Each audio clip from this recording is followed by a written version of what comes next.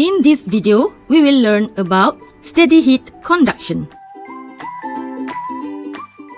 To begin, let us consider steady one-dimensional heat conduction through a plane wall as illustrated. And we all know that the rate of heat conduction is given by the Fourier's law of conduction as described.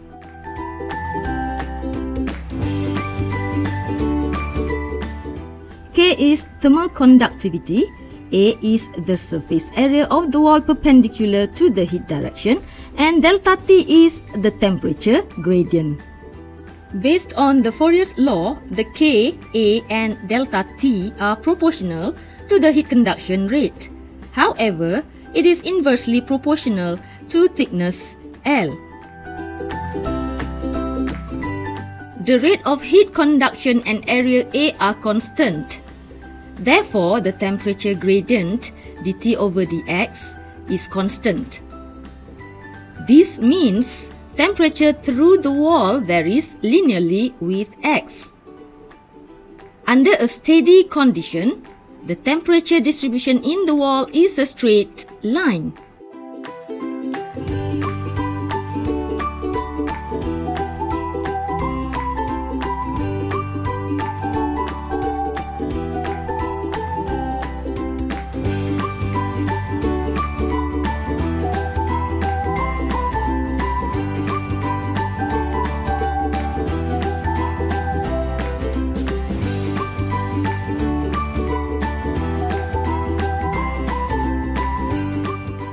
If we rearrange equation 3.3, it will yield equation 3.4.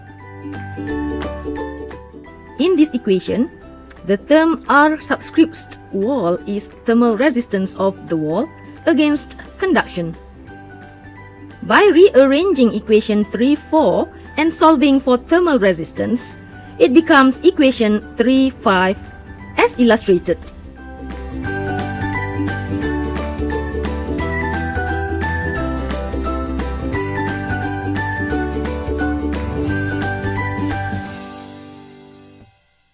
If we notice, equation 3.4 is analogous to the relation for electric current flow as illustrated in the figure. I denotes electric current flow. V1 subtracts V2 represents the voltage difference across the resistance. Thus, the heat transfer rate through a layer corresponds to the electric current. The thermal resistance corresponds to electrical resistance. The temperature difference corresponds to the voltage difference across the layer.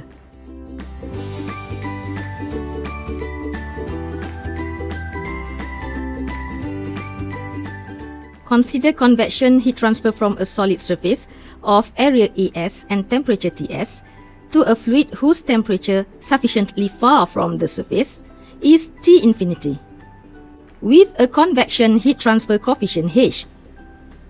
Newton's law of cooling for convection heat transfer rate is expressed here. This equation can be rearranged as illustrated in equation 3.7. R subscript convection denotes the thermal resistance of the surface against heat convection, or simply the convection resistance of the surface.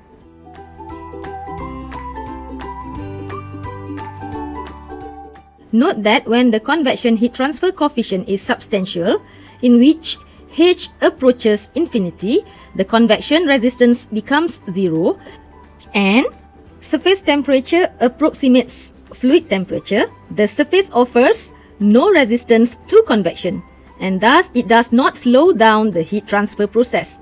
This situation is approached in practice at surfaces where boiling and condensation occur.